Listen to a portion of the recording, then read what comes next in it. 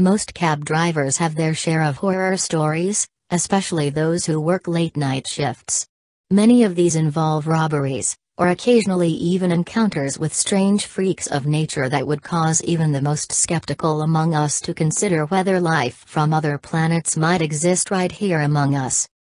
But for New York cabbie Mahmoud Sek, what initially appeared to be an attempt at robbery by a gun-wielding assailant ended up becoming far more terrifying.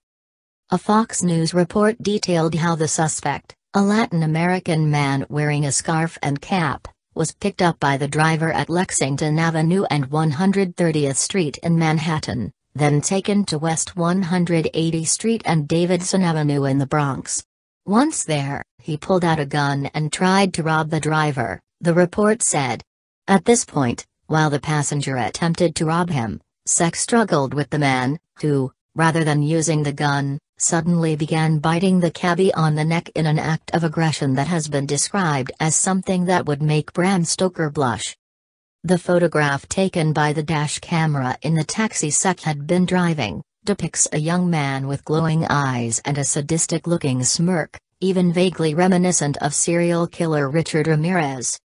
In his book Real Vampires, Night Stalkers and Creatures from the Dark Side, author Brad Steiger makes the case that characters such as Ramirez, due to their apparent bloodlust and habitual desire to inflict pain and suffering, are the modern counterparts to the folkloric vampires of days past.